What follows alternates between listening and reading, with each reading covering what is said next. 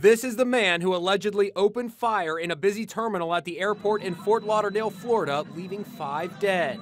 Wounded and shaken passengers were seen in the baggage claim area where the gunfire erupted. Confirmed shots fired, staging in the taxi area in between Terminal 2 and Terminal 3. Multiple victims. Here's what we know about the alleged shooter. His name is Esteban Santiago. He's 26 years old, born in New Jersey, a member of the U.S. Army Reserve, and he was carrying military ID. He flew from Alaska to Minneapolis Thursday night and then on to Fort Lauderdale Friday. He reportedly served in Iraq and suffered from emotional problems. Authorities say he had a gun and ammo in his checked luggage and opened fire when he retrieved the weapon at baggage claims. This photo shows a man being taken away by police. Terrified passengers fled Terminal 2, where Delta Airlines operates, and were herded to the tarmac. We have the shooter in custody.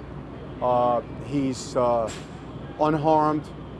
No law enforcement fired any shots. Former Bush White House press secretary Ari Fleischer was at the airport and offered a live account on Twitter. "I'm at Fort Lauderdale Airport. Shots have been fired. Everyone is running." Counterterrorism expert Nick Casal. At the airport, you're going to have immediate response from units with heavy weapons. There are things you can do if you are caught in an attack on an airport. Security expert Bill Stanton.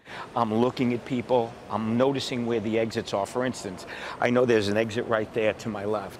I know if I had to get out to the street level, right down these steps, and I'm there. And if something were to happen right now, you know what? All rules go out the window. I'm going to look to jump over this counter and see what's back there. Anything for me to hide, to barricade myself in, or there may be a separate entrance that goes downstairs. Good advice whether you're ever caught up in a contagion of fear or the real thing.